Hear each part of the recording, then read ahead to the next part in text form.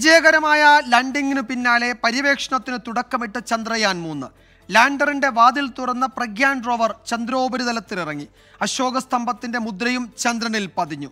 14 ദിവസമാണ് റോവർ പഠനം നടത്തുക.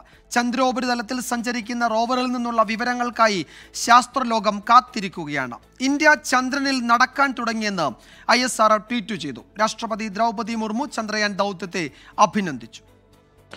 We have gone closer to South Pole, which is 70 degrees almost. So the South Pole has a special advantage with respect to being less illuminated by the sun, and because of that there is a potential to have more scientific content in terms of retention of water below the subsurface, and also elemental composition and other activities, which is an electrical activity on surface of the moon, to be more dominant there than what it is there at the equator. So science people who are scientists who are working on moon has really shown a lot of interest on the South Pole, because ultimately human beings wants to go and create colonies on the moon and then travel beyond. So the best place is something that we are looking for.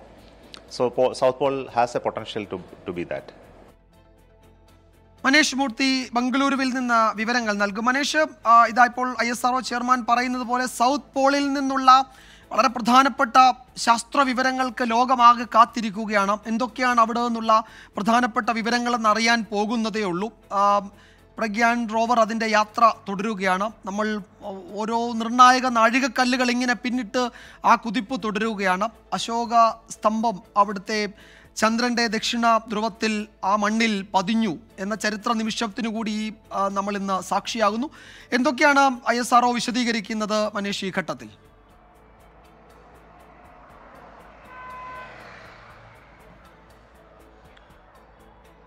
Vijayakumar, ലോകം മുഴുവൻ ഉറ്റുനോക്കുന്ന ആ ഒരു പര്യവേഷണം അതിൻ്റെ അവസാന ഘട്ടത്തിലേക്ക് എത്തി നിൽക്കുന്നു എന്നുള്ളതാണ്. ഇന്നിപ്പോൾ റോവർ ഇറങ്ങിയതോടുകൂടി തന്നെ ആ ഒരു മിഷൻ പൂർണ്ണമായും തന്നെ വിജയിച്ചിരിക്കുന്നു. ഇനി നടക്കേണ്ടത് പഠനങ്ങളാണ്. അവിടെ നിന്നുമുള്ള വിവരങ്ങൾ ഇടതടവില്ലാതെ അല്ലെങ്കിൽ കൃത്യമായ ഇടവേളകളിൽ എത്തുമെന്ന് തന്നെയാണ് ISRO ഇപ്പോഴും പറയുന്നത്. അത് ലാൻഡറിൽ ആദ്യഘട്ടത്തിൽ പുറത്തു വരേണ്ട ഒരു ചിത്രം എന്ന് പറയുന്നത് ലാൻഡർ എടുക്കുന്ന റോവറിൻ്റെയും റോവർ എടുക്കുന്ന ലാൻഡറിൻ്റെയും ചിത്രങ്ങളാണ്. അത് ഇന്ന് തന്നെ പുറത്തു വരും എന്നുള്ളതാണ് നമുക്ക് ലഭിക്കുന്ന വിവരങ്ങൾ. എന്തായാലും വലിയ തോതിലുള്ള പഠനങ്ങൾ എന്തായാലും നടക്കും. അതിനുവേണ്ടി തന്നെയാണ് എല്ലാവരും ഈ പറഞ്ഞ രീതിയിൽ ശാസ്ത്ര ലോകവും സ്പേസ് ഏജൻസികളും എല്ലാം തന്നെ കാത്തിരിക്കുന്നതും അവിടെ നിന്നുള്ള വിവരങ്ങൾക്ക് വേണ്ടി തന്നെയാണ്. ആ ഒരു രീതിയിൽ തന്നെയാണ് കാര്യങ്ങൾ. കാരണം നേരത്തെ നമ്മൾ സൂചിപ്പിച്ചിരുന്നത് പോലെ തന്നെ 6 പേലോഡുകളാണ് ആകെ ചന്ദ്രനിൽ ഇപ്പോൾ ഉള്ളത്. 1 പ്രൊപ്പൽഷൻ മൊഡ്യൂളിലുള്ള പേലോഡാണ്, 2 ലാൻഡറിൽ ഒരു 3 പേലോഡുണ്ട്. മാത്രമല്ല ഇപ്പോൾ റോവറിൽ 2 പേലോഡുകളുണ്ട്.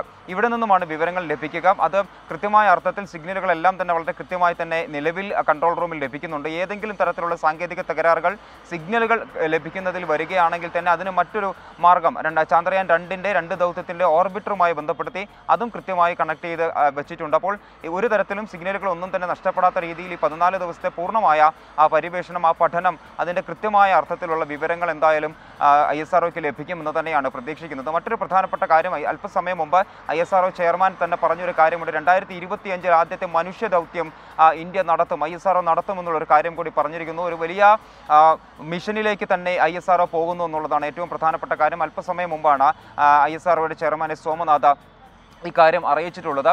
ഈ വർഷം തന്നെ ആദിത്യ 1 ഉണ്ട്, ഗഗൻയാൻ ഉണ്ട്. അതിനുശേഷം 2025 ആകുമ്പോഴേക്കും ഒരു മനുഷ്യ ദൗത്യത്തിലേക്ക് ISRO കടക്കും എന്നുള്ള വളരെ കൃത്യമായ ഒരു വിവരം കൂടി ഇപ്പോൾ നമുക്ക് ലഭിക്കുന്നു. അതുകൂടി പ്രേക്ഷകരുമായി പങ്കുവയ്ക്കുന്നു. എന്തായാലും ISRO മുന്നോട്ട് തന്നെയാണ്. ഇനി നമുക്ക് അറിയേണ്ടത് ഈ പ്രഗ്യാൻ റോവറിൽ നിന്നും വരുന്ന വിവരങ്ങളാണ്. അത് 14 ദിവസം കൃത്യമായി തന്നെ ഈ പറഞ്ഞ രീതിയിൽ ചന്ദ്രോപരിതലത്തിൽ ഉണ്ടാവും. സിഗ്നലുകളെല്ലാം ഇപ്പോൾ നിലവിൽ എല്ലാ കണക്ഷനുകളും എസ്റ്റാബ്ലിഷ് ചെയ്തിട്ടുണ്ട് എന്ന് ISRO ഉറപ്പിച്ച് പറയുന്നു. അതുകൊണ്ട് തന്നെ ഇനി വളരെ വേഗത്തിൽ വിവരങ്ങൾ ലഭ്യമാകും.